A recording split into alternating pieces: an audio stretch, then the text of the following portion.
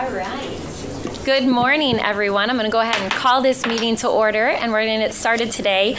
Commissioners, before we get to our action items, which we have 2 of today, we have 3 things at the top of our meeting that I would like to spend a little bit of time on.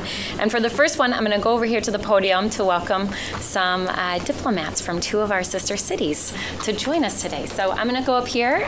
Afterwards, I'll give each of them an opportunity to speak, and then we'll get some pictures before we get to the next item.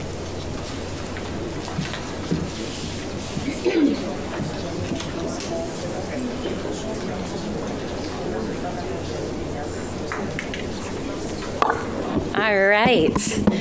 So we are so pleased to welcome guests from 2 of our sister cities to be with us today. From our sister cities, Bielsko-Biała, Poland, and Omi-Hachiman, Japan. We have 2 delegations here with us this morning.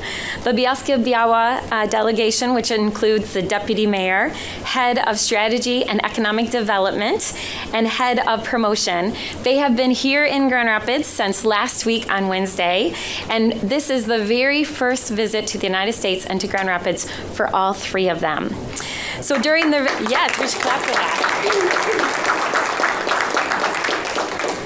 I'll share with you a little tidbit. So we were with them in this room last week, and as we were looking at the image we have from our sister city in Poland, the Deputy Mayor pointed out that the image that we have is actually of City Hall, and you can see where his office is on the 2nd floor there. So it was really a great discussion. But during their visit, I've had the opportunity to spend time with them. They have enjoyed Art Prize, Pulaski Days, including joining me on Saturday for the Pulaski Days Parade. They head back to Poland tomorrow. We certainly have enjoyed getting to know them and participating in another really wonderful cultural exchange between our cities. So we're grateful to this Grand Rapids Sister Cities Bielsko-Biała Committee for helping us provide this wonderful experience here in Grand Rapids from our friends. So I'll talk a little bit about Omi-Hachiman as well, and then I'll give each of you an opportunity to say a few words, and then we'll do a picture. So the Omi-Hachiman delegation totals 20 people, and if you all want to stand up.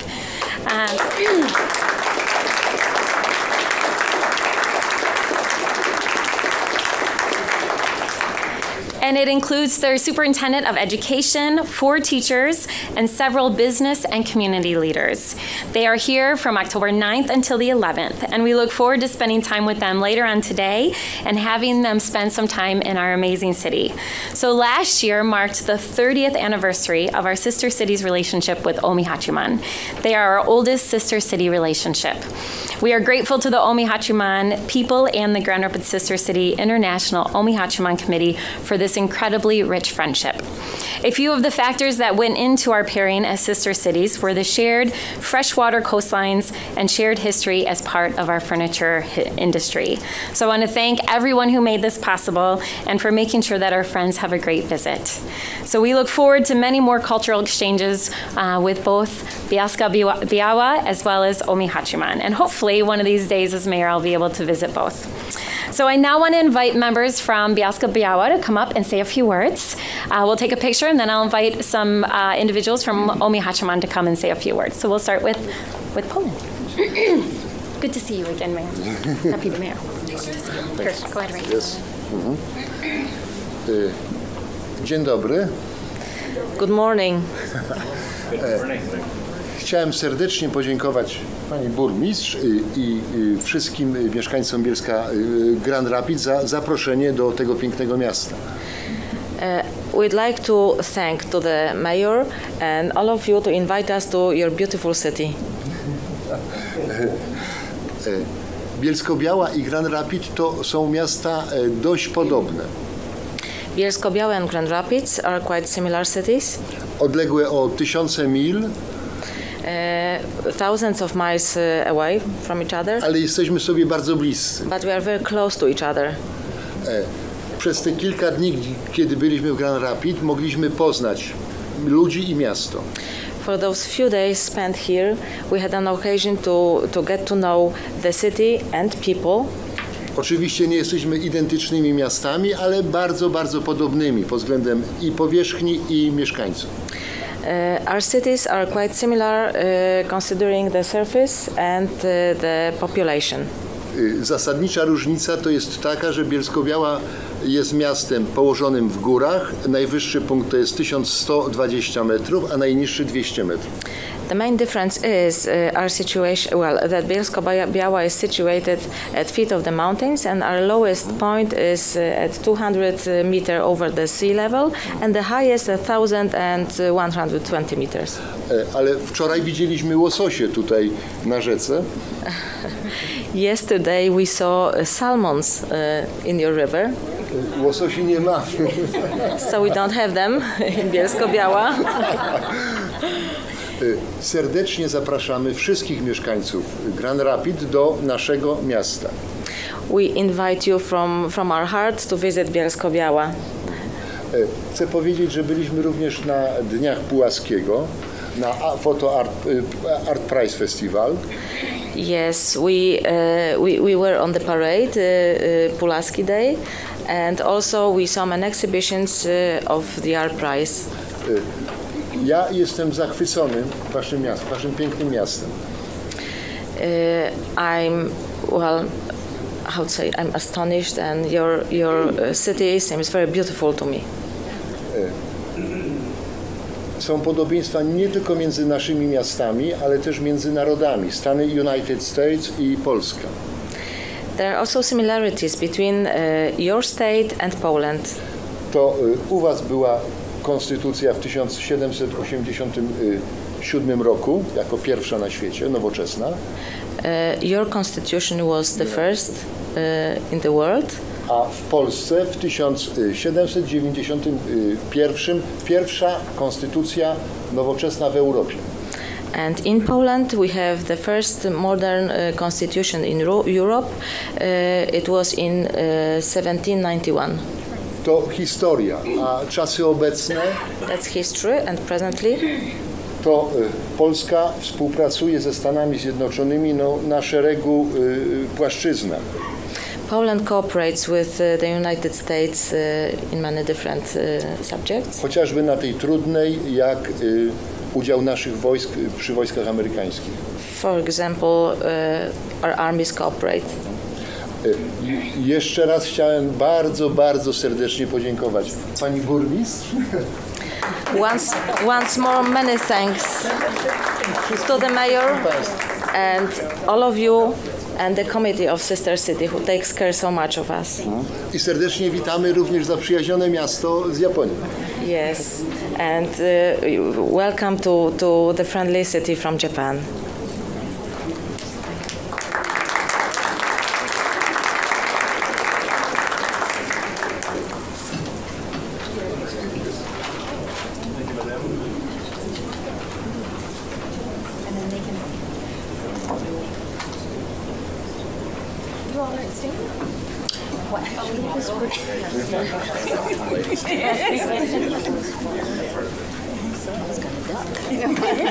Are we good? Yes.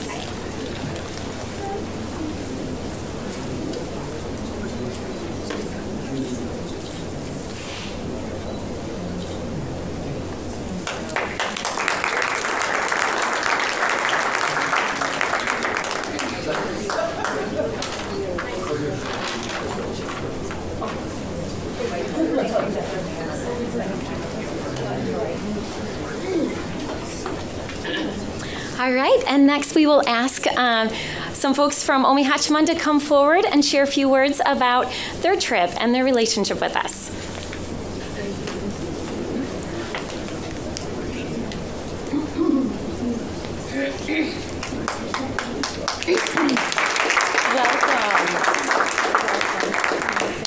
What a pleasure. Welcome.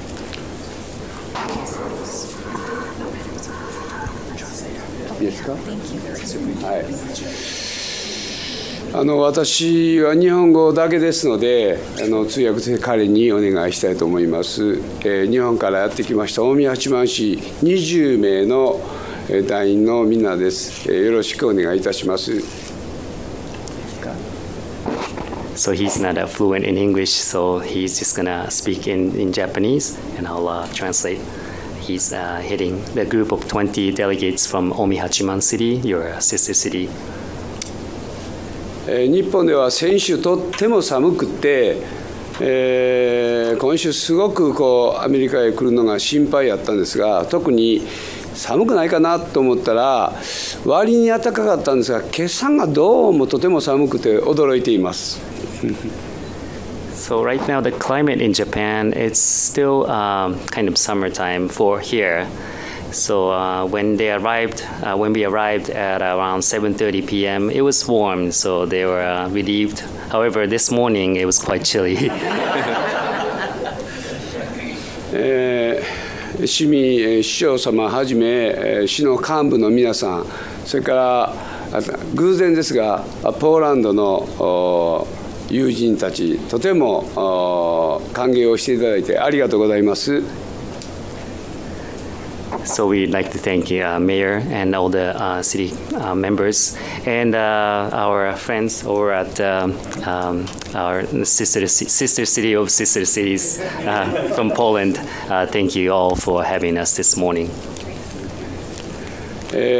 市長からロザリーン・ブリス市長に親書を預かってきましたので、朗読させてもらいます。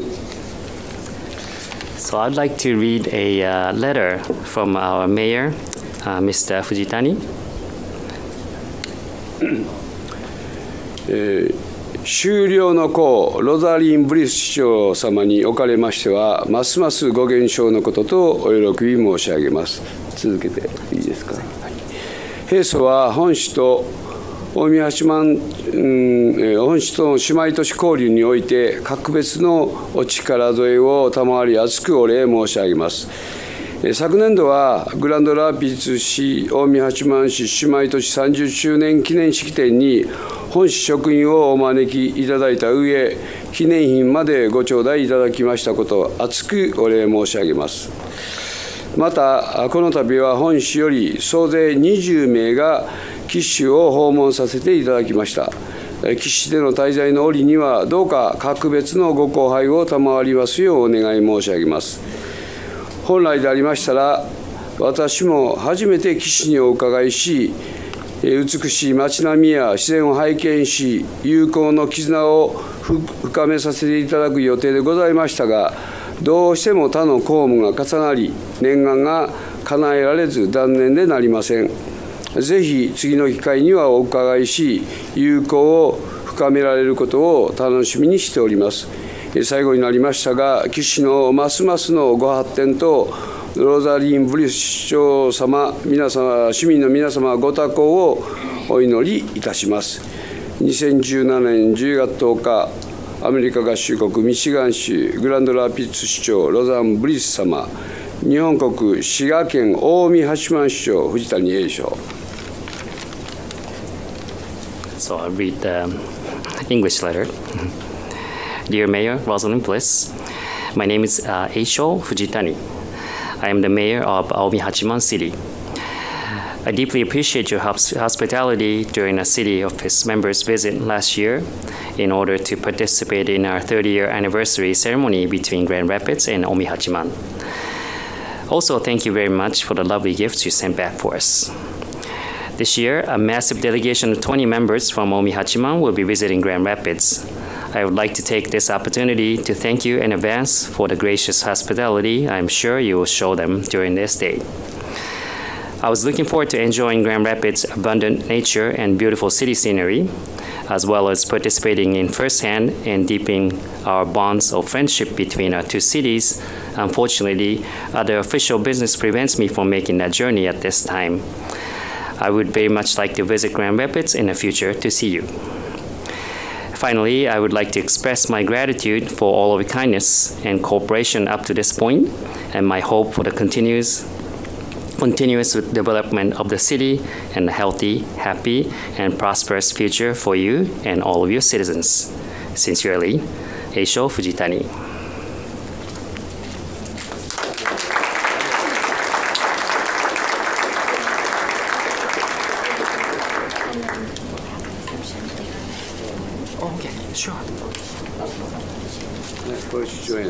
We have a little gift from our mayor. This is English letter. 折り紙。折り紙浮世絵これ新書ですはいよろしくはいはいありがとうございます This is a handmade art piece from Omihachiman City and some origami pieces. これパンダ開けてください Yes. ここで開けてくださいどうぞ That'd be 開け great. てください I can show them. Just She would open it. see its beauty. Yeah.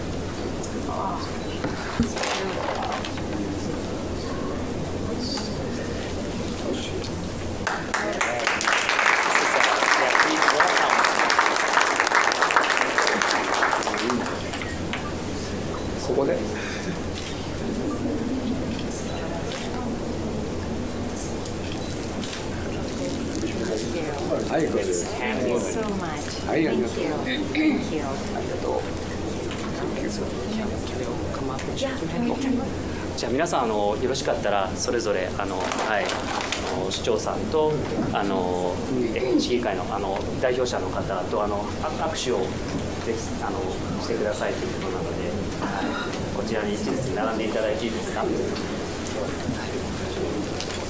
So maybe take a picture. じゃあそこで集合写真をよかったら前で撮ってくださいということです。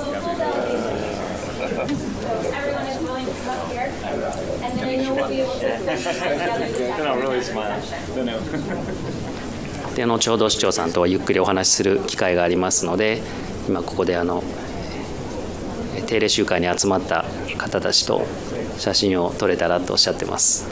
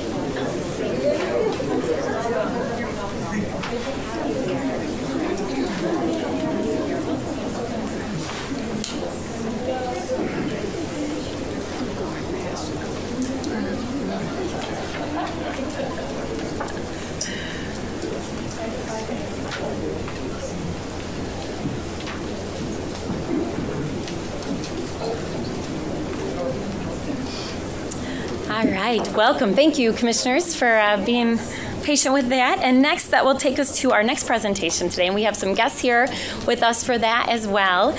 And so we are going to take a little bit of time to talk about the recent Kent County Front of the Court report. So I have a number of folks here, and I will invite up Judge Zemaitis. Always good to see you.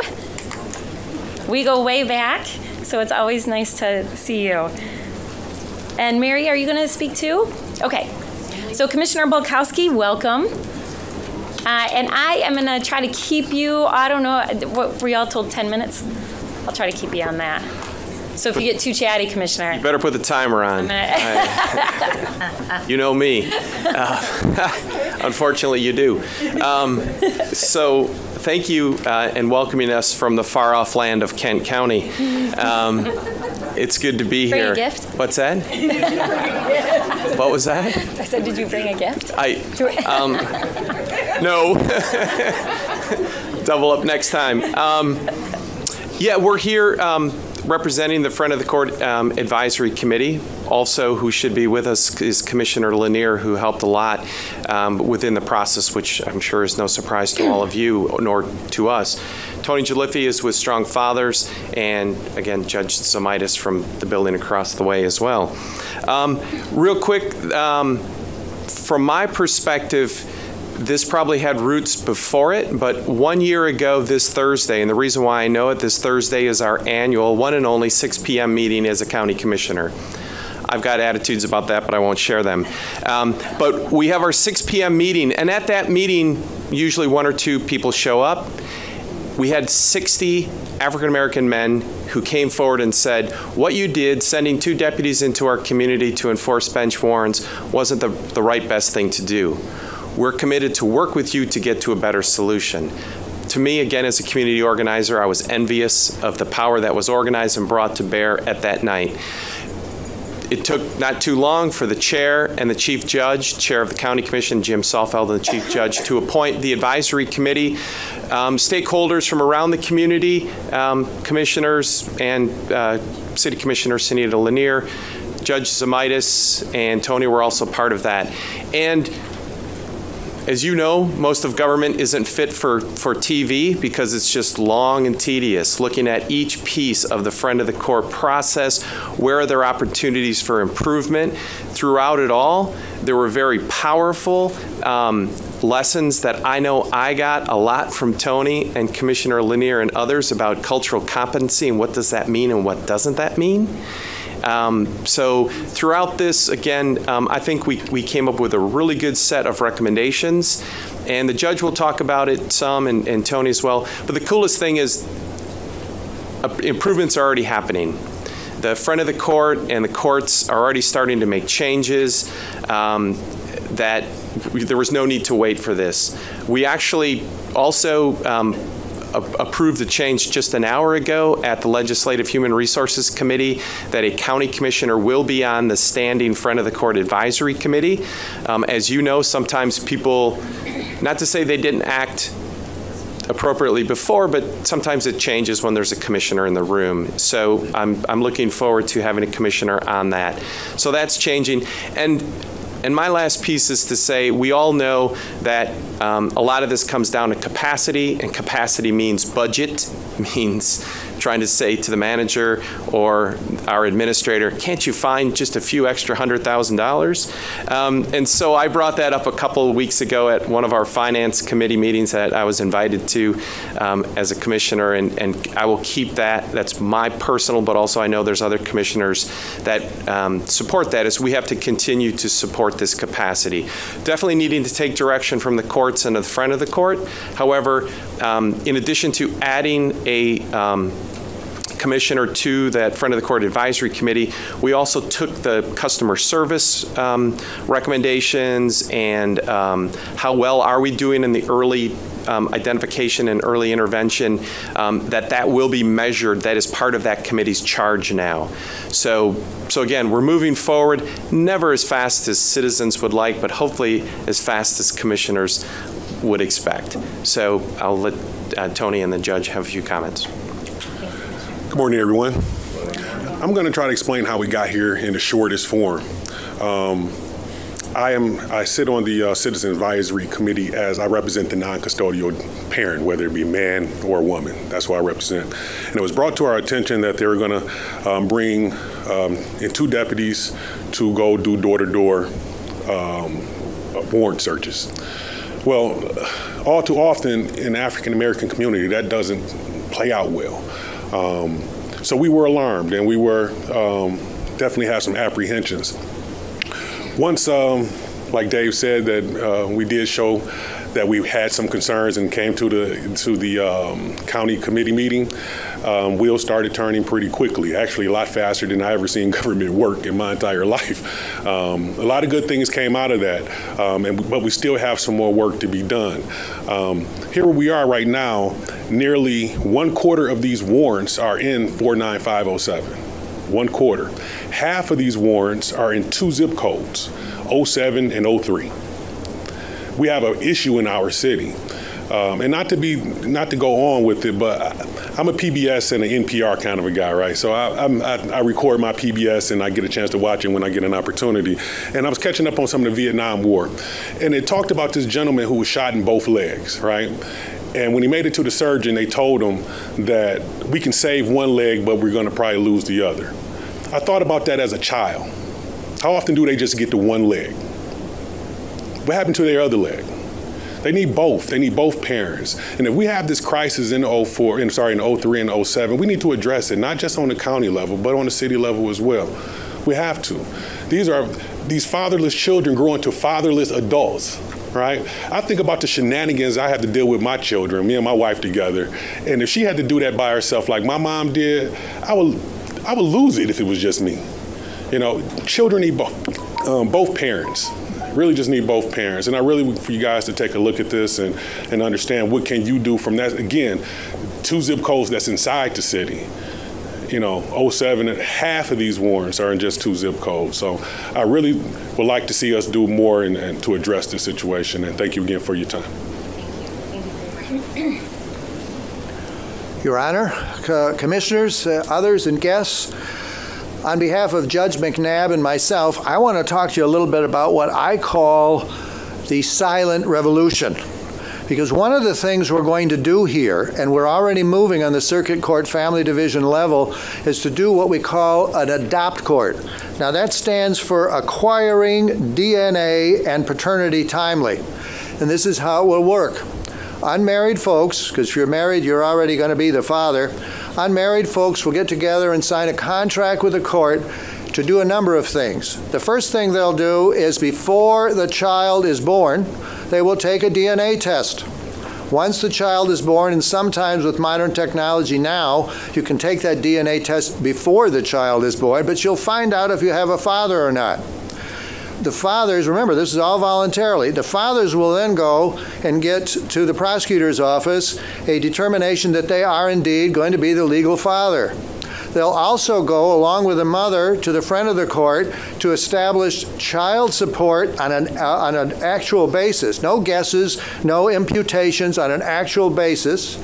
And they'll set down something that we don't have for months under the current system: parenting time schedules for the father.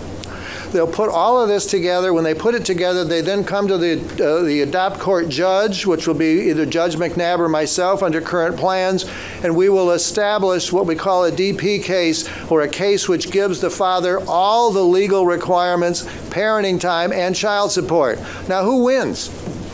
Well, clearly everybody wins. The lady's got money coming in for a newborn that's this long. The father has parenting time right off the bat like he wants and should have, and makes it father involved. And of course, with that parenting time comes some child support, which makes everybody satisfactory.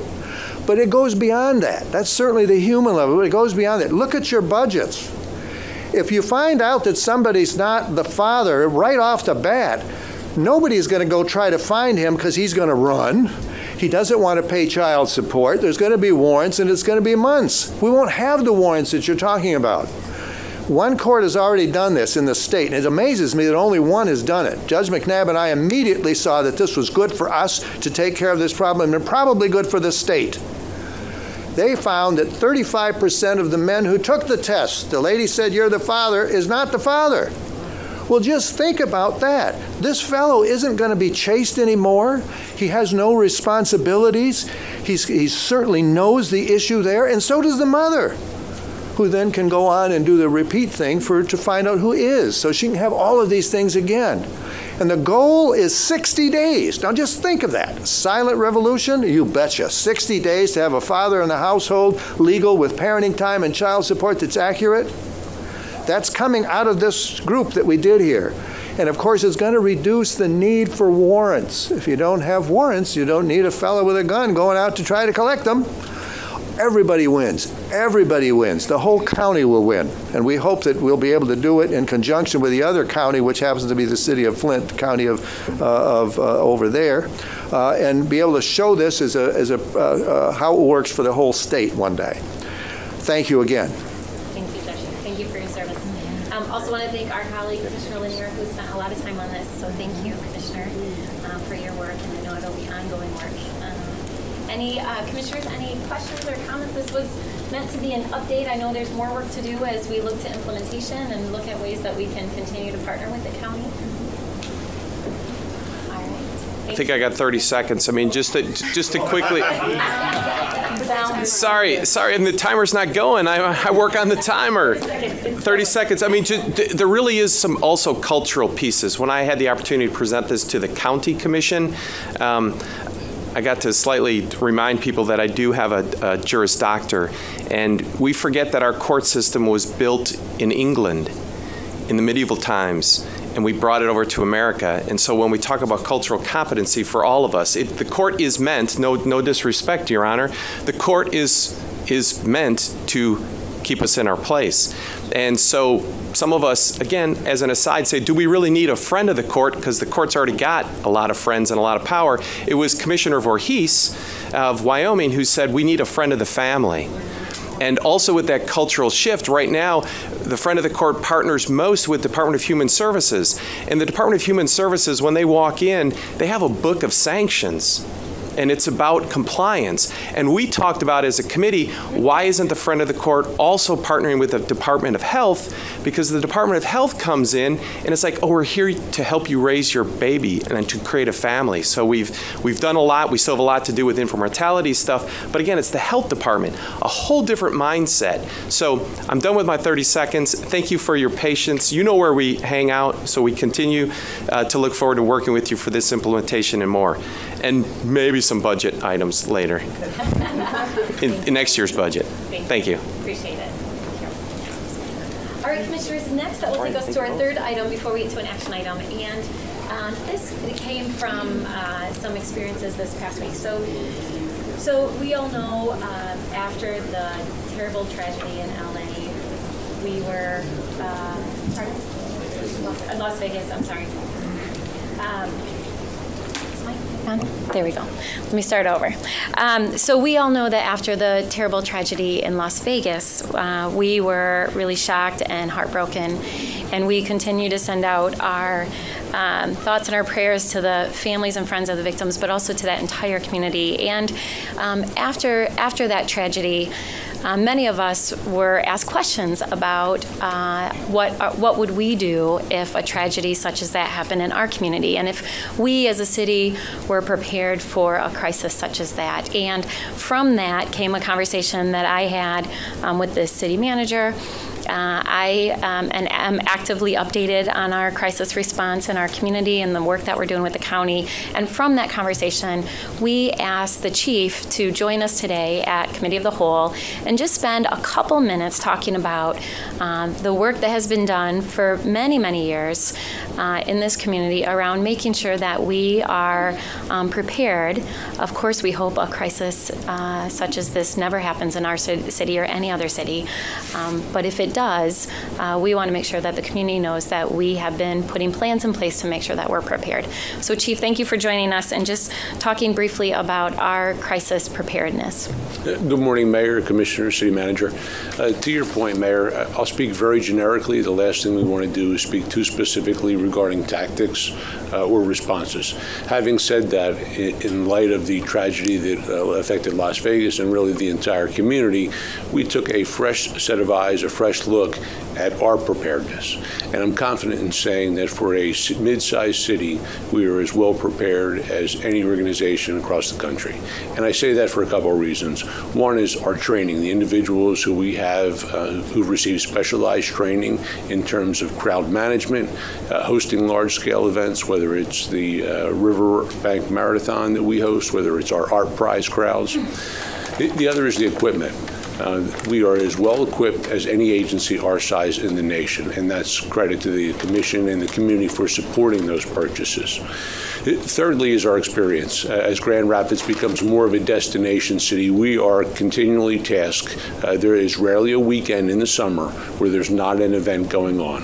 Having said that, there's additional spontaneous events that are taking place throughout the summer at Rosa Parks, at our parks, that demand a police presence. So what I shared with some members of the community is a couple of things. One is some of our presence is very overt. You'll see officers, and our prize is a good example. You saw officers on segways, you saw officers on horseback, you saw officers on foot patrol, and you saw us in marked units. What you didn't see was some individuals in plainclothes capacity. What you didn't see was officers in unmarked cars, officers who were stationed in places that gave them a strategic vantage point of the crowd in case any issues were to emerge. In addition, we have very close relationships with our federal counterparts. We have a detective who's assigned to the FBI Joint Terrorism Task Force, and we get real-time information as fresh as our federal counterparts can provide. So whether it's the state, Michigan State Police giving us information from MIOC in terms of any emerging threats, whether it's our FBI counterparts, we have officers who are assigned to the FBI Task Force, U.S. Marshals, DEA, which gives us a force multiplier of the resources of the federal government should any issues arise, and more significantly gives us the intelligence that our federal counterparts are able to provide us. So I guess I would close in saying for a city of 200,000 people, when you look at the training, the equipment, the experience, and the support, I don't think you can find a safer city of our size in terms of hosting special events. That being said, I also made this point, safety is a community issue. So when we hold these events, I know the saying or the term came out post 9/11, if you see something, say something. We are really reliant to a large extent on an involved populace. So we need community interaction. We need community members if they're at a special event, or even in their daily interactions if it's not a special event. If they become suspicious of something that they think should be pursued in terms of additional attention, don't hesitate to call us. That's what we're here for, is to safeguard everyone's community and, to safeguard everyone, and that takes an active populace. Are there any questions I can answer for you regarding our response? Or Thank you, Chief. I'll turn to my colleagues, see if they have questions, and I appreciate you talking about that last point, that this really is a community effort. Very much so. Any questions, commissioners? Great. Okay. Thank you. Thank you, Chief. Really appreciate it. All right, commissioners, next that will take us to our first item before us today, and that is a resolution setting monthly, daily, and event parking rates for the McConnell lot. Can I get a motion? So moved. All right, Mr. Josh Naramore is here to talk to us about this. Good morning, Mayor and Commissioners. So you may recall that back in April, we brought forth an action item to enter into a lease agreement and license agreement with K&K Investors to actually lease the property across the street from the downtown market. Then shortly thereafter, in June, there was an approval of a construction contract. So we started construction at the end of July, and we are on track to have it completed probably early to mid-November. What we need to do now is actually set the rate structure for that, and that requires City Commission approval.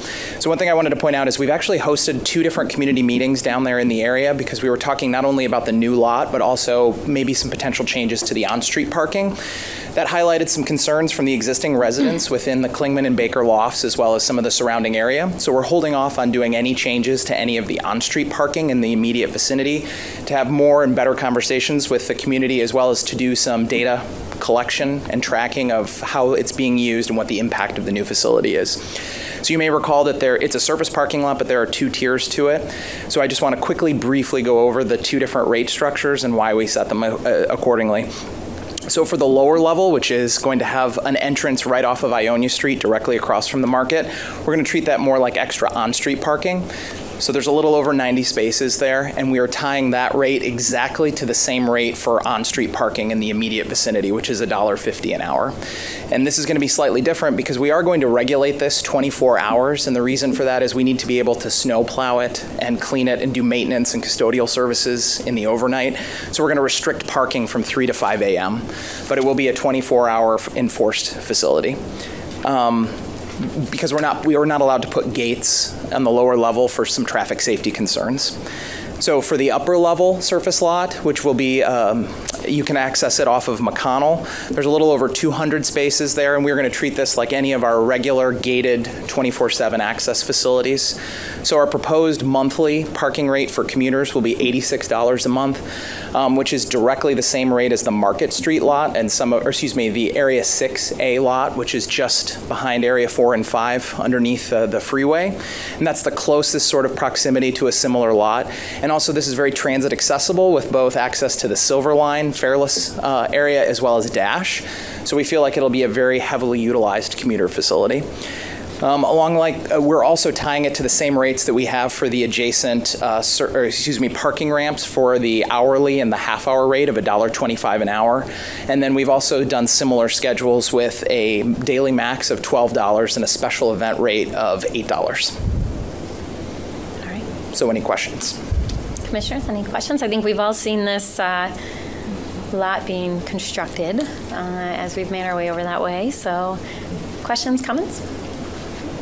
Commissioner Kelly, do you serve on Parking Commission? Yeah, I do, and of course we were presented this information as well, but really appreciate the proactive approach. We really got on it in order to accommodate the real need for parking downtown, so thank you so much, Josh.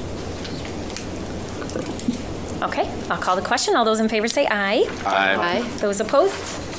It carries. All right, thank you, Josh. All right, that will take us to our next item, and this is gonna, it'll be twofold. And it's a discussion on the city manager recruitment process. So we have Mary Beth Jelks and Joellen from GovHR USA. I know all of you had an opportunity to speak with Joellen this past month, or past week, I should say. And so after talking to all of us and spending some time with Mary Beth, she has some recommendations to present to us today and to get feedback from us so that she can move forward. Good morning, Mayor and Commissioners. I was going to out someone today, but I'm not going to. I'm going to be nice and say thank you all for getting in touch with the consultant right away. I want you to know she told me that this is such a smart commission. I told her they're smart and high maintenance, but they are smart. So I'm very, very pleased with your responses to her. She's very impressed already with the information you've provided. Joellen is going to spend the time to go through everything that she's put together that we've worked on. But one thing I do want you to know is that and Commissioner new-elect Kurt Repart is here too. So he also gave a contribution to the profile. But one thing I want you to know is that after today, things are going to move fairly rapidly, and so from henceforth, unless there's a particular reason that you all may want Joellen to come back, she's going to go through all the recruitment schedule. We probably won't be back here until a pivotal point towards the end of the recruitment schedule. So the city clerk does have the recruitment schedule. She's going to verify on the 2018 dates to make sure they are good when you all have to convene. And other than that, I'm turning it over to Joellen. Great, thank you. And Mary Beth, before you do that, thank you. You've spent a lot of time with Joellen and a lot of time on this process, given a lot of good input, and I really want to just say thank you. Welcome back, Joellen. Thank you. Thank you. Good morning, Mayor and members of the Commission. And I'm looking at the computer and trying to figure out where the documents are that I gave you so we could put them up. Tom is our de facto IT guy. I know, sorry. And, I see some stuff right here, but is this it right here on the side now? No, they're open. We all have hard copies before us as well, so. And Commissioner-elect Repart, good to have you here. Thank you for being engaged in this process. Yeah, you can scroll before down. You get sworn in December. Okay. Thank you. Thank you for your help. The first document is just a list of everything that you have. I have a list of the meetings with, the identified stakeholder groups, the community and employee survey, and also the fact that we have established an email to receive direct input to me, and the email is grandrapids@govhrusa.com. So if you do have any constituents that fill out the community survey or want to send me a direct email, please give them that email. Everything will be contained there. And then also this morning, I do have a recruitment timeline for you to look at.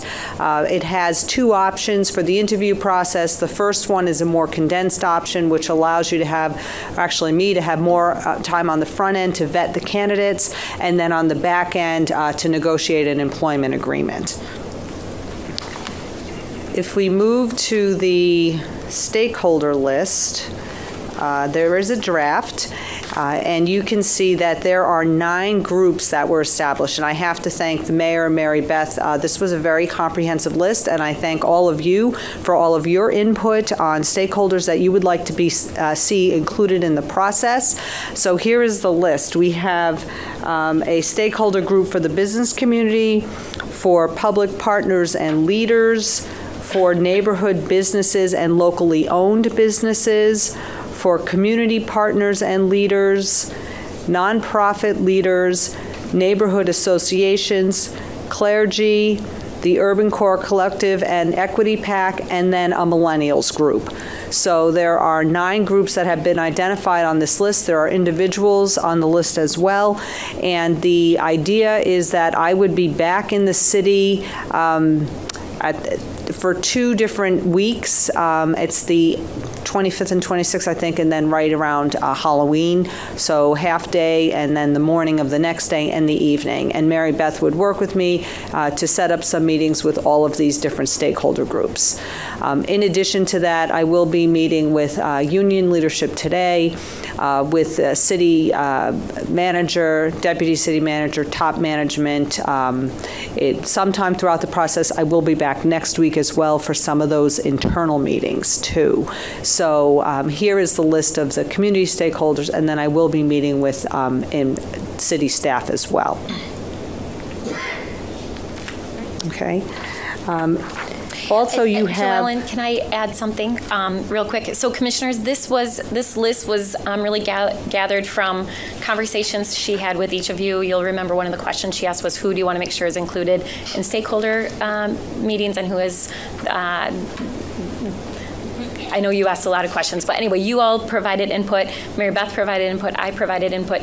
If you can take a look at this list today, if there's any additions, please get them back to Joellen today, because we're going to work on getting invites out to these folks and getting these meetings set up this week so that people have time to get them on their schedule.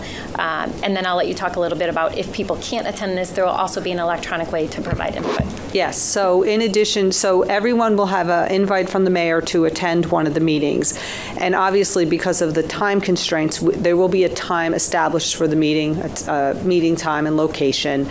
If someone is invited to the meeting and they cannot attend the meeting, the questionnaire that you all receive from me will be provided to everyone who is invited to the meeting. So if they cannot attend, they can fill out that questionnaire, email it to me directly. They could also take the community survey that I'll talk about in a minute, and they can also email me at the email I just provided. So there are 3 ways or methods that people could still get information to me if for some reason they're not able to attend the meeting in person. Okay. In addition to that, there will be 2 surveys that will be available. One survey is for the community, and one survey is for the employees. The survey actually is very similar to the one that was used for Kent County Administrator. We also used it for ICMA Executive Director. We found it to be very effective. It's pretty broad-based. There's a lot of opportunity for people to check attributes for the new manager, as well as give input about challenges and opportunities he or she may face upon commencing employment. So both surveys are similar for the community and for the employees. The difference with the community survey is that at the end of it, we have optional information for you to gather about the residents, or anyone who fills it out. It could be the zip code, it has the ethnicity, and it also, there was one other question at the very end of it. But the idea behind that is that you're using your 311 system to get information from the community. So we thought this would be a good test for you to see if it's a good way to receive information back for this purpose. In addition to the electronic survey that will be available for 311 for the community, we will make hard copies and make them available throughout the city. So, and that list will be published as well, so people will know where they can get hard copies of the survey. They will be collected by city staff, and they will be inputted by 311 staff. So if people do not have access to a computer, they will have the opportunity to fill it out in hard copy, and then that information will be inputted by 311. Yes, ma'am. And can we talk a little bit more about the community survey? So commissioners, after some conversations, a couple of things I want to point out. One is that the survey will be available in English and Spanish. And the decision to partner with 311 to help disseminate the information, but to collect it also, is that if we identify through 311 that there are certain neighborhoods that we're not getting a lot of feedback from, then we'll do some more targeted outreach to those neighborhoods. And so Joe Ellen will be working closely with Becky Jo in that process, just for the community survey. So the employee survey is going to be done differently. But for the community survey, we're going to try to partner really closely with 311 to make sure that we get adequate across the city feedback. Yeah, thanks for that, Mayor. Just one question that I had. It seems like there's only one yes or no question in the survey. And so I kind of wanted to talk through that, because I think a lot of the other ones are very open and allow for more comments. And it's either question 4 or question 5, depending on the survey that you have. Basically says, you know, do you think it's necessary to have county or city level experience? And I think what the questions after is, do you have the leadership ability to do that? And I think that's more open than, because as I'm reading through that, I'm thinking yes is the only right answer because it's twice, and no is the answer without anything else put behind it. It just seems to lead that I would likely only answer that question yes, or seeing 2 yeses that explain behind it. So I think we should review that one, just in the sense of getting after what it is that we're really trying to get with that question. The purpose of the question is to ask whether or not people feel as if the new person has to have a background in city or county management. That's all we're asking, because sometimes people will say, oh, it's okay if there's somebody who comes from the private sector or the academic community. So that's why it is so specific. At the end of the survey, there is an opportunity for people to ask other, include other comments. But if you want to expand that question to see if there's any other background people would be looking at, but we wanted it to be specific, because sometimes there'll be commission or there'll be community members that'll say it doesn't matter to us if they have a background in city management or not. Yeah, so I think just how you phrase that, though, is different than how it's asked here. If you're asking, would it be all right to have, private sector or academic experience, is a different question than, do you have to have this? I just think that the way that it's worded to me seems like it's almost, I can probably tell you about a 75% chance they're going to say yes, just how it's ranked. Okay. How the question is, in my mind. Maybe I'm wrong, but. So, Commissioner, do you recommend that we add, similar to the other questions, a box for other that says please specify and give people an opportunity to weigh in? Well, I would just say maybe, provide some more a background as to what you're asking. Meaning, like, is it important to have or maybe rank it, or would it be not? Because I think if you're saying that you want to take someone from business or academic world, it would be important to at least note that within the question. Yeah, I think it's fine to add an other, or please specify, similar to the other questions, and that's, I think, the opportunity for someone to say, be great if they had other, maybe they ran a college or university or large hospital system, whatever, similar size. So I think, what do you think, Joellen? Sure, we can work on that. We'll rephrase the introduction, and then we'll make sure that there's enough opportunity for people to put other ideas in as well. Sure. Are you all comfortable with that? Absolutely. Yeah. Okay. Oh, so commissioners, The rest any- of it's really good, though. I just want to state that. No, that's overall. a good. That's a Yeah. really good point. So thanks, Commissioner. Any other questions, Commissioner Lanier? So when we were looking at creating our own survey, we modified the introductory paragraph to help the public to understand what a city manager is. I know we know what that is. We know that term. We use it all the time, but that doesn't mean that the citizens of our community is familiar with the city manager being the CEO and the person running the show. So is there a way for us to share the language that we had with Joe Ellen so that they can potentially use that here at the beginning of the survey? Mary Beth worked on that survey, so thank you. And she's saying yes. Commissioner? So I'm looking at the schedule, and it looks like October 11th is when the community and city employee input process begins. So it's fine for us to then share this out and tell people that 311 would be ready as of tomorrow. For process-wise, I think let's solidify this. Let's allow an opportunity to make those changes. Okay. And then we will have it live, and then that link will be sent out to all of us. But it'll also be, Mary Beth has a whole list of. I should say you have a whole list of things you're going to do to get the word out about the survey, including a press release and getting out to our community partners. And so we'll be working with 311 on getting the word out. Yeah, and as soon as we send you the link and say it's live, send it out to the world. We will be doing some radio ads, some other things to really make sure, in addition to dropping a distribution list of hand copies, as we've done before for surveys, to make sure we saturate the community and everyone knows about this. Great. Yeah, thank you.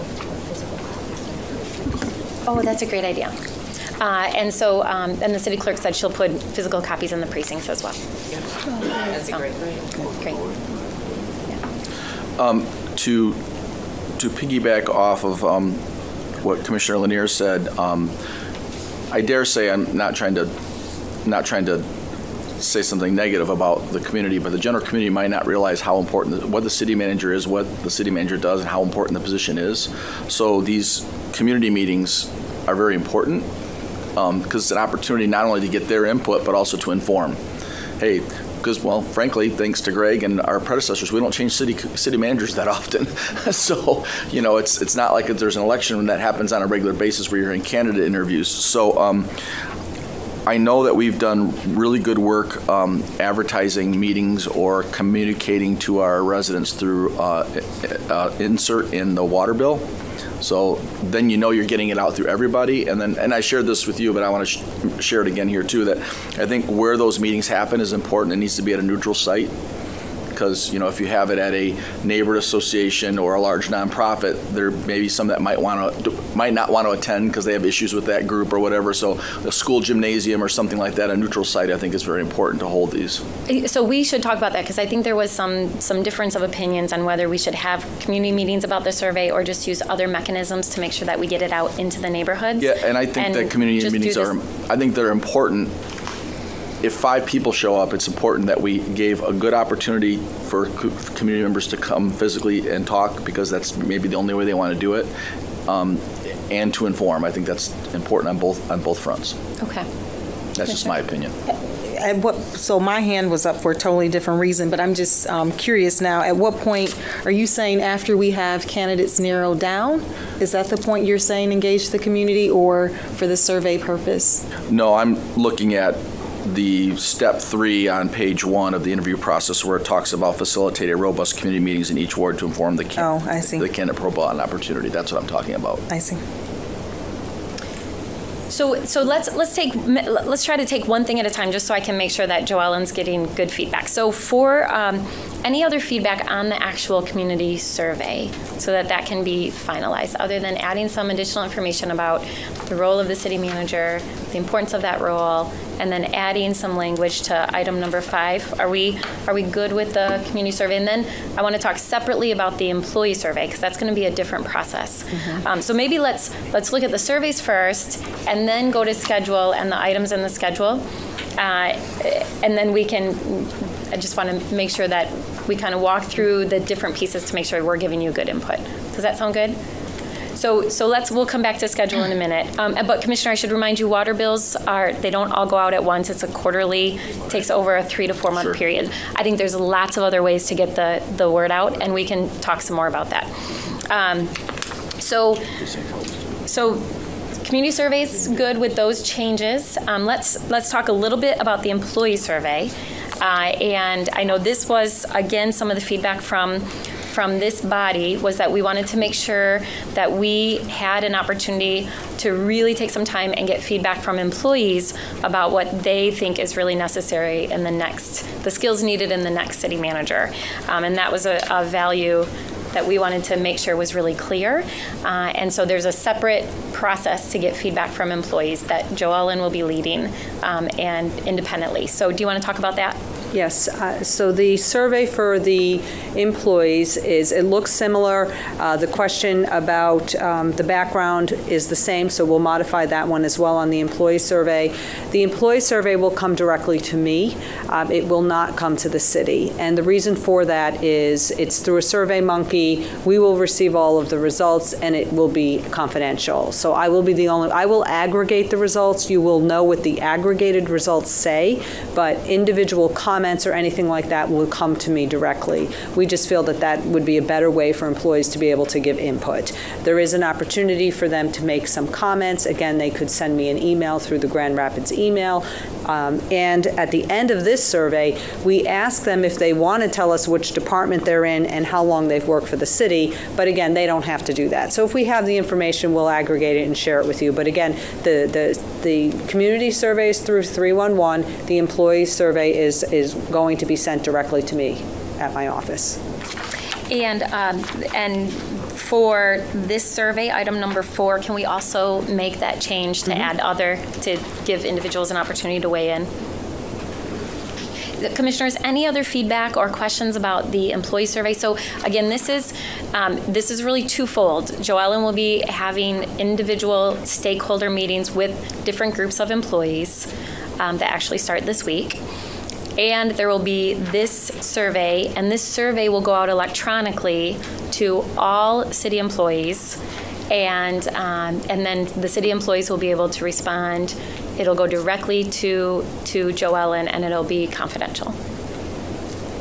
Go ahead. So I think October 31st is a good timeline for a targeted audience like the employees of the city. But when I look at October 31st for the community survey, I think so I know we're trying to look at the employee survey, but that's fine there, but it just reminded me to go back to the community survey.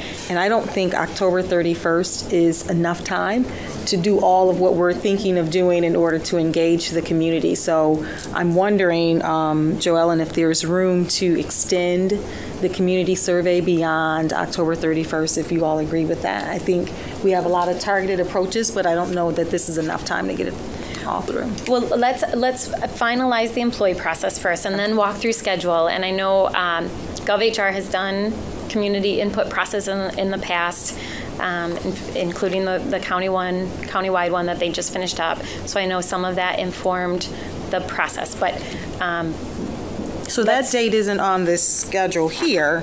It's just listed on here, so it could potentially get missed here. So I just want to make sure. Oh, good point. Okay, yeah. So we'll make sure we flag that. But any other feedback on the actual surveys or the process for are we good with 311 doing community, helping assist with that, and Joellen doing the employee? Okay.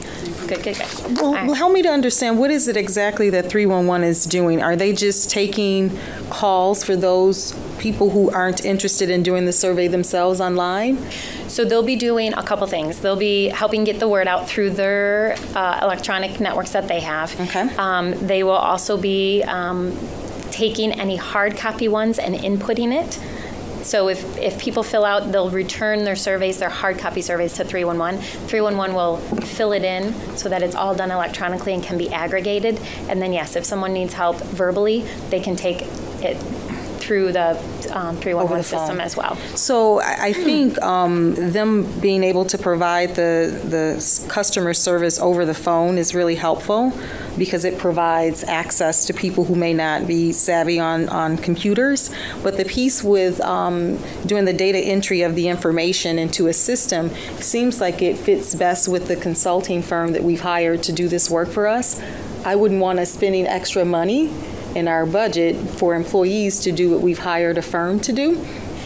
So I'm not sure how that works. That's a good question. I guess I'll turn to Mary Beth on this too. I mean, there were conversations with 311, and they felt my understanding is they felt they had the capacity to assist with this, and that it made sense for all to be in one place so it could be aggregated. But I'll let Mary Beth speak I think to that. the discussion with Becky essentially is, since they're going to handle the community data, that they should probably handle all of it, because remember, part of the value added by 311 doing it is to identify and isolate any zip codes where there's under-reporting of participation. And where that occurs, as soon as we get notice that occurs, we will enhance our outreach, because we want to make sure the entire community. So if you have it all integrated of the community input through the 311 system, I think it's a more comprehensive approach. And Becky is the one actually who suggested that they do the input, because I was, like yourself, Commissioner, thinking, well, let's just ship those off to the consultant. But if we do that, we'll have a skewed result on the data of the geographical tracking, so that we can ensure that you all receive good, accurate data about who's participating and who's not. And it'll also provide us with the quickest way of alert that we have an underreported participation in any particular area. So that's why Becky was suggesting. Mary Beth? Pardon me? What's the bottom line cost? Becky seemed to think that it was going to be de minimis. So because most people will do it online. And, the script that they have, they'll have a script for it. And so most people they'll walk people through doing the online, because they're doing other things online, paying online and everything else. So she seemed to think it was de minimis, and I have to defer to Becky relative to that. But I do understand what you're saying, because I was thinking similar. Becky isn't here, but I think that's an accurate representation of what she told me. Yeah, and that's what was relayed to me as well. And then that, again, allows Joellen and GovHR to spend a lot of time with these stakeholder groups, which hopefully is a good representation of all of the different not only groups, but represent different neighborhoods in our city as well. And neighborhoods are around that. We're going to do a stakeholder group with neighborhoods as well. So I think, my concern more is tied to frequently we will hire a consulting firm, and then we do some of the work. So we've approved some money to be spent with the, under the context that they're going to do X, Y, and Z. And then, there's something different that, and I like the idea and love the service that's provided in 311. But I also know that we approved a contract, and I'm just trying to get the most bang for our buck over here with the contract. Absolutely, Commissioner. And I think you know me well. I try to squeeze every ounce of what I can get out of a contract if we're going to spend money. Keeping in mind, however, that one of the overarching goals is to ensure full participation of the whole community. Absolutely. And I think as a practical matter, if we bifurcate that data, then at some point 311 is going to have to go back and look at that to give a final report as to who participated. Sure. So for me, the effectiveness of the approach on compiling the data, trust me, I wanted to make sure we get our full money's worth, and I think we will through the other focus on the assessment of the candidates, the tools that you reviewed being on the team. But yeah, I do share your sentiment. Okay. Yeah. And I just wanted to add, originally, I was going to do all of it. That was the plan, that I Right. would normally do the Survey Monkey, aggregate all of the information, and when we discussed it, and they brought me down to 311 when I was here last, they said, we really have the ability to do this. It's a goal of the mayor and commission to make sure we're getting information out into the community. We're making sure that we are hitting all of our residents, and they're able to give us input. So the system that you have set up is a little bit more robust, which would give you that feedback. So this is really a good test to see if we're able to reach the entire community, and then you'll have that information for the future, which I don't. I have the Survey Monkey capability. I don't have your 311 capability. Thank you. I should add, though, Commissioners, just so that we all have the same expectations here, there will be some work done by city departments, including HR. I mean, Mary Beth HR department will continue to assist with some aspects of this process, including assisting with setting up stakeholder meetings. And as we move through this, HR and Mary Beth will be the point person for Joellen and continue to be and work through this process with us. So I just want to make sure that we're all clear that yes, the consultant group is doing the bulk of the work, but there will be some city staff support to make sure that this is done well. As long as the city staff that's supporting isn't doing what we've signed a contract for the firm to do. Absolutely. Which is what this is. She was going to do it. There has been a change, and now we're going to spend money internally to get it done. If we're doing this too frequently, that means we're not writing our RFPs well enough.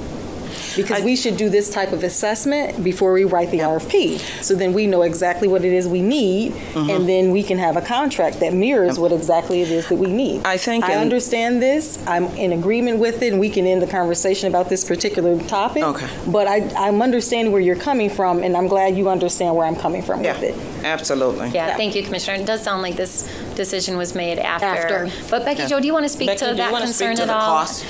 Sure. Good morning, everyone. I was live streaming, so I came right up. As far as the dashboards, it's something that Joellen does have the capacity to do, but when she saw ours, they are just more robust. That is not done by the 301 specialist. That is done by the performance and reporting specialist, and it's something we have the skill set for that can be done very quickly. The data that we're going to be being given is just data points, and we're going to put it into our shapefile that we already use for all of your commission areas, your wards, and so with the zip code, and you'll be able to see that. So that really doesn't, that's probably going to take about a half hour once we get the data. We're hoping to get that weekly, but literally that'll be an automatic. As far as 311 agents taking the calls for people that don't have access to it, we've done this multiple times in several different kinds of contracts with David, when David came here from Parks, and different from GRPD when Dave was here, David again. And then the third thing about agents taking calls, again, this is a practice we put in place. I don't believe that that's normally something you would do with your contract, but we really believe our service is enough that we can take those calls in. To put input, we've also done this in the past. We have pockets of 2-3 minutes here, and this survey is rather quick, and especially when people are writing down, they might have some ones that are more lengthy in what they write, but that is something we have done in the past. So it is something I don't think that, especially for the dashboard, they would not have thought about that. They were going to do the dashboard. When she saw her, she just said it's more robust. It is. I mean, especially since we've been doing it now for a couple of years and putting the data there. So as far as the cost, we don't see a big jump in that as far as the data input, because we do it in between our times just like we do for some of our departments. But we can definitely keep track of what that is, and I think that's important as we go through the next RFP processes and things like this. Thank you. Thanks, Becky Jo. Commissioner? Yeah, Mayor, just another comment or question on the survey itself. When I see the asterisk by that, does that mean that I would have to answer those questions? And what I'm driving at is looking at question 5 and 6, is that even though I'm involved and engaged, I may not be able to, off the top of my head, know 3 opportunities or 3 challenges for the new manager, and I might stall out there, which means, would I have to complete those 2 questions or not necessarily? My understanding is you have to do it, but I can ask someone at my office to see if we can bypass, because some of these say pick 3. Right. When I went through it myself and tried it, I just went to go to the next page and it said go back and answer. Right, yeah, because I'm just thinking to actually type out 3 opportunities or 3 challenges. I mean, you might not get as many surveys filled, and I think, what you want to get that all, I think getting the other 5 questions would be super valuable from a larger pool. So, just a thought. Good advice. Thanks. Okay, so any other questions or comments about the surveys and the recommended process on getting the input? Okay, so now let's talk about process. And Joellen is presenting us with a couple options, and this is where we want to provide input on timeline and overall process moving forward. So Joellen, you want to walk us through it first, and then we can talk about it and give some input? Sure. Okay. So I'll skip to step 3 because we're in step 2 right now. So step 3 is what we're talking about today, which is the meeting with the stakeholder groups, employees, community meetings, and then putting the draft profile together. So actually, what we discussed in lieu of having community meetings was having the stakeholder groups and the surveys, and then some meetings with the employees, and having the community input forms on the back end when the candidates are identified. So the profile will be written with the input that you already gave me, the input from the surveys, and the stakeholder groups. The profile will be written, you will approve that, we will advertise, we will go through the process, and then as I go into the interview process, you will see that there will be community forums where people will be invited and the candidates will be asked questions, the candidates will respond, and then the community could give input after that. So that is one change from what was originally recommended. Moving on to step 4, my goal would be, well, I should say on step 3, my goal would be back here on November 14th to have you approve the profile. The reason why the surveys are due October 31st, and we could push it till the end of that week, is it would allow me then to write the text. I would like your eyes on the text before the 14th. As you recall in the conversations we had, I said you will see this before it actually comes to you formally for approval. So on the 14th, my goal is to have it in the final format with the pictures and the brochure, and it will look nice. But prior to that, sometime between the beginning of November and the 14th, you'll have a text document that you'll all need to read to say, we agree with this. That's why there is that lag. So I could push it a few days, but that next week I'm going to have to finalize the text and get it to you, so you at least have a few days to read it and give me some feedback. Then the idea would, oh, I'm sorry. Oh, that's okay. Commissioner Jones? Yeah, just wondering, Joellen, are you in need of a significant amount of time to draft the candidate profile? I mean, how much time do you need? So the bones of it, as far as the background of the city, the form of government, all of the attributes of Grand Rapids, I can work on that now. And we did some of that for the county. I did show it to the mayor. There is some really good information in there. I'm not going to use it verbatim, but there is some really good information in there that I may bring over. So that can be done before the end of the month. And you all gave me some feedback, which I've already kind of formalized in my head. It's probably some things I think I'm going to hear in the community. And then I'll start to write the characteristics and traits, the management style, the challenges and opportunities, but I can't finish that piece of it, which is pretty lengthy, until the process is done, until I can aggregate the results of the survey from the employees in the community, and then I'll have to add to it. So I'll need a few days that following week to finalize it and get it to you. So my goal would be to get it to you the first full week of November for you all to look at, so I can finalize it and be back here on the 14th. So Commissioner, so if we look at the calendar, if we get the survey out by the end of today or tomorrow morning, that's 3 weeks. If we pushed it back even to that end of that following week, or even November 6th, that would be a full month for the input process, community input process. So is that feasible then for you to still have time to do that and get something to us by the end of that week for us to review before the 14th? Yes. I mean, I really would have it, I'd prefer like it you end said, on to the the- Friday, so I have that weekend. I really would like to get it to you by the 7th or the 8th, so then we can finish it, because I still have to put it into the finalized format and have it for you on the 14th. The only difference between when you see the text and the 14th is if we do make any changes, I would make the changes to the text, and then it will just have the pictures in it. So that's really the only difference you'll see. But I'd prefer to have it so I can finish it and get it to you, because I don't expect you to get it one day and get back to me in a few hours. I would like to give you. So potentially we could just move that then to Friday, November 3rd. Sure. To provide closer to 4 weeks.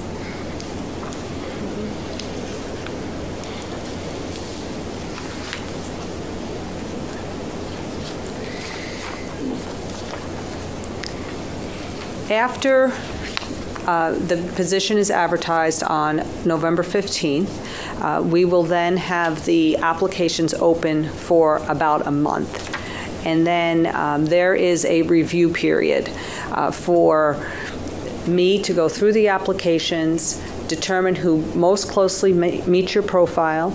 I then will Skype interviews with those individuals. We will do some background screening for those individuals. And when I come back on the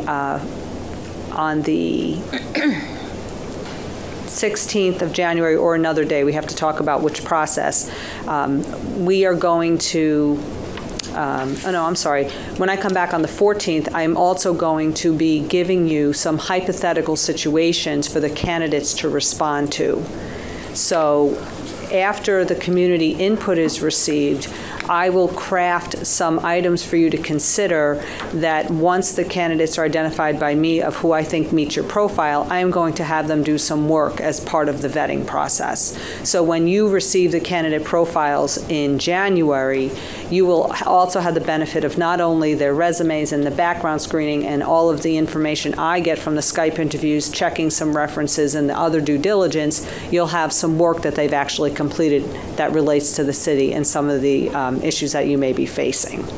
So the November 15th it will be posted, and you'll see there's a December 12th to January 5th review or and the profile coming to you either the 5th or the 12th. So if you look a little bit further down, I have two processes outlined for the interviews. And the difference between option 1 and option 2 is that option 1 is more condensed. Option 2 just spreads it out further. So if you go with option 1, it allows me then to get you the candidate profiles by January 12th. I would come back on site on January 16th, and I'm on step 5 right now, and talk with you about what I found out about the candidates and who I think most closely meets the profile and who you may want to consider for an interview. And then if you move to step 6 and step 7 and step 8, you can see the process. So we would then move from the 16th of January to the 29th. You would have interviews probably the entire day, depending on how many candidates you choose to bring in.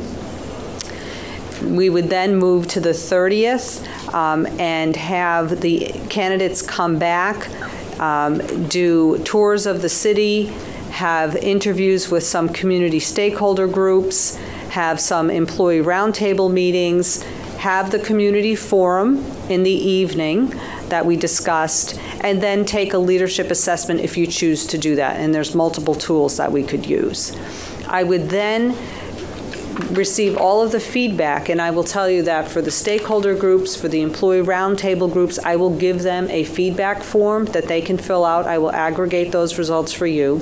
For the community forum, they will still have access to the email to give me feedback, as well as comment cards for anyone who attends, and I will collect all of that. And I will aggregate all of that information and give you a report by February 2nd. So then you can get all of the feedback from the constituent groups, the stakeholder groups, and everyone that's been involved in the interview process. After that, your final interviews would be on the 6th, which is a Tuesday, in the afternoon, And then my recommendation in either option would be that you would identify a successful candidate and commence negotiations. I would not recommend you announce anyone until you have the negotiations completed.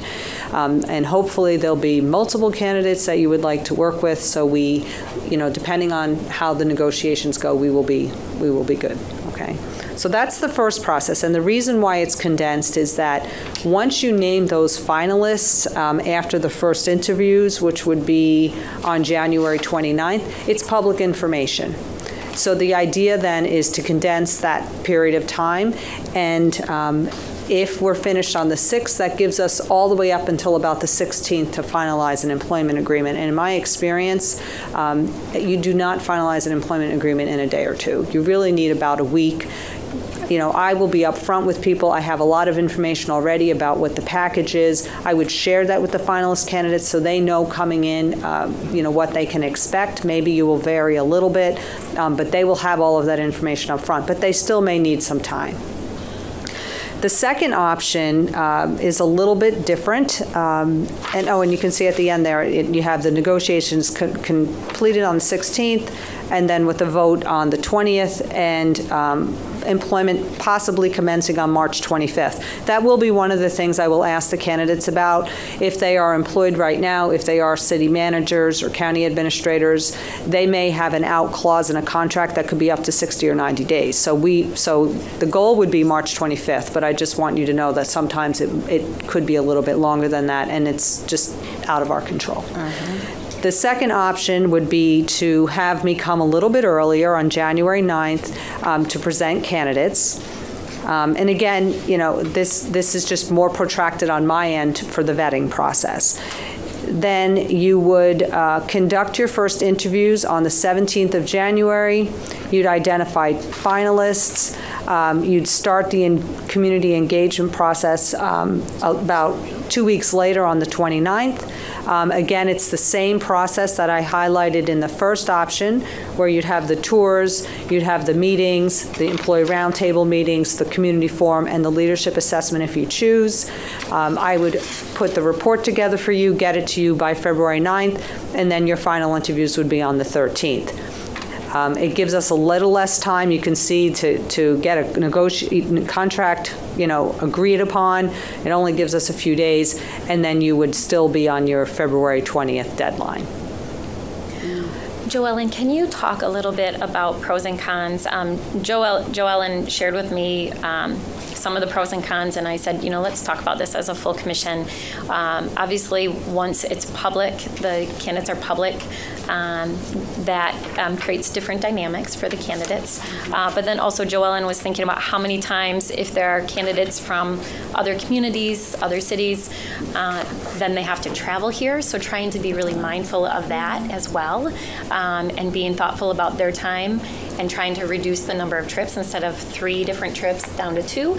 So that was some of the back and forth, and that's why we have 2 options before us. I wasn't comfortable making that decision. I said, let's bring it to the full commission and I'll let the commission weigh in on that.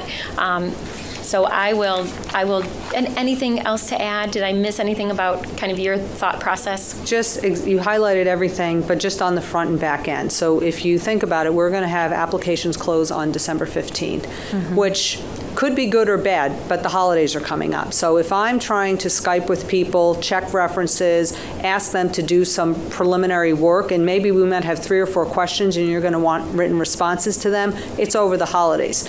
My experience is that sometimes it's good, sometimes it's not good. So giving me, and that's selfish, an extra few days on the front end would allow me to have a better package for you. I wouldn't be as rushed, and the candidates wouldn't be as rushed.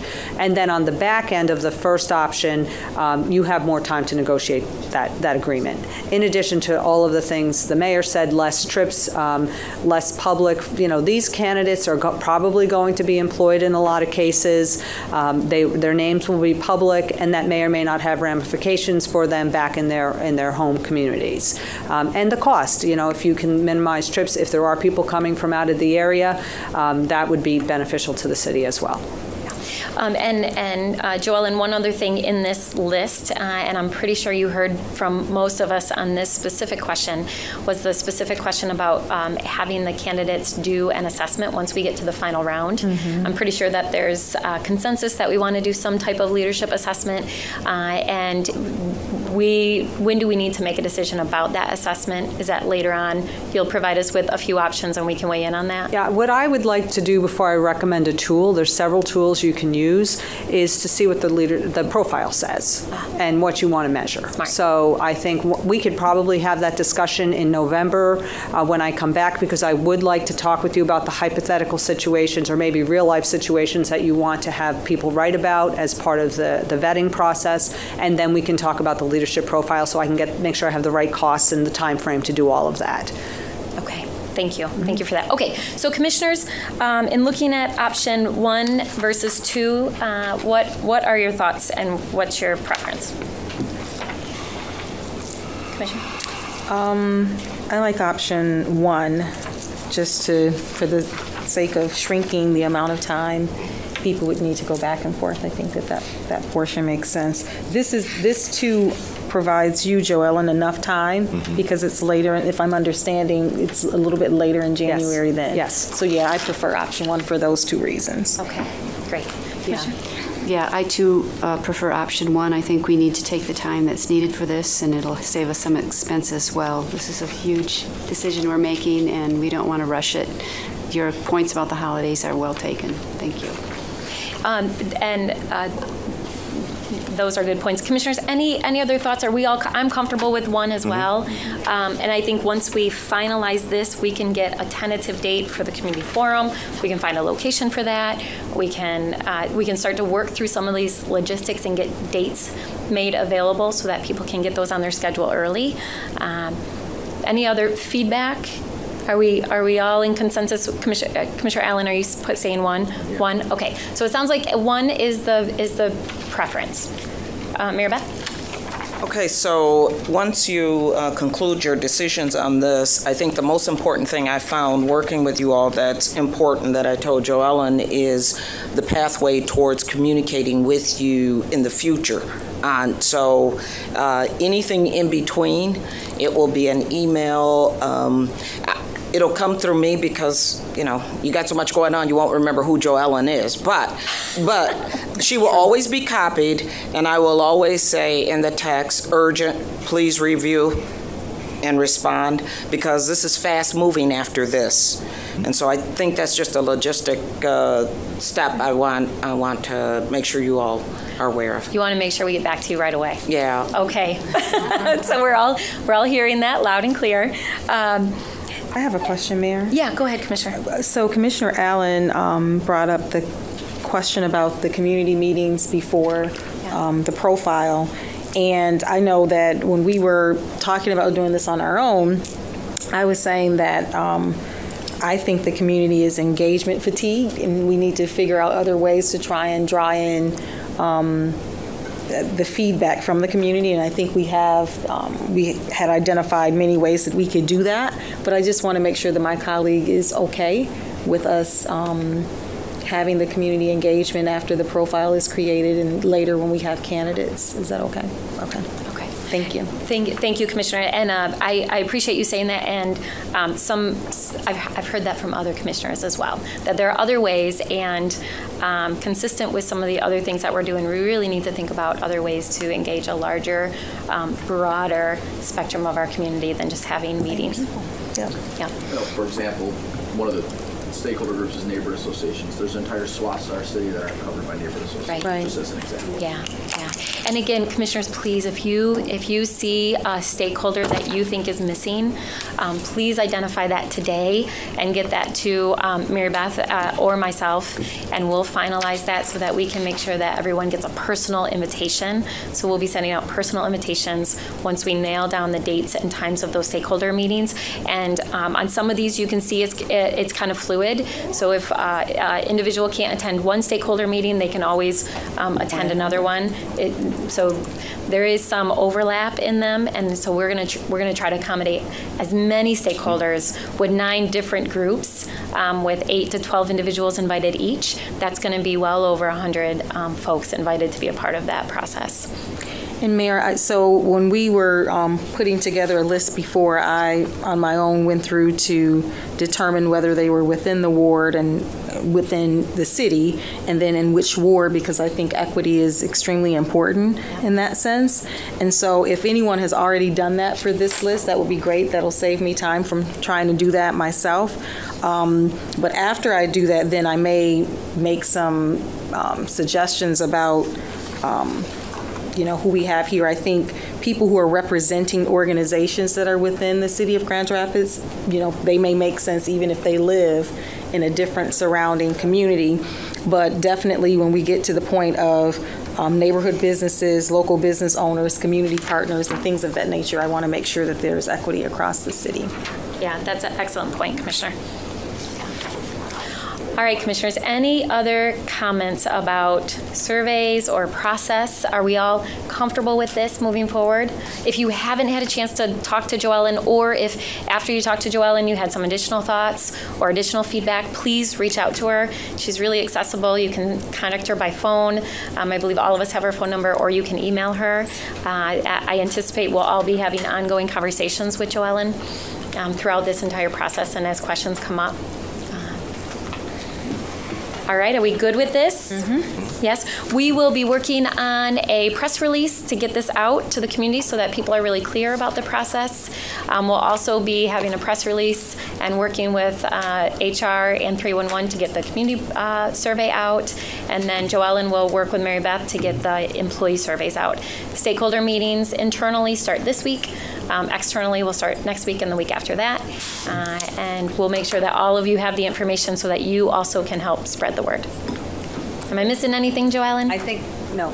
Excellent. Thank you. Okay. Okay. I look forward to working with all of you, and thanks for all the conversations, too. I really appreciate it. It was very, very insightful. So thanks for being here. Okay. Yeah, thank you. All right. Any final thoughts on that? So Commissioners, a couple of things just to make sure you're aware of. Economic Development today was, Economic Development Project Team today was canceled. And so we do not have that this afternoon. So that means we are back here tonight for our 7 p.m. meeting. All right. And with that, it's 11:05 and we are adjourned.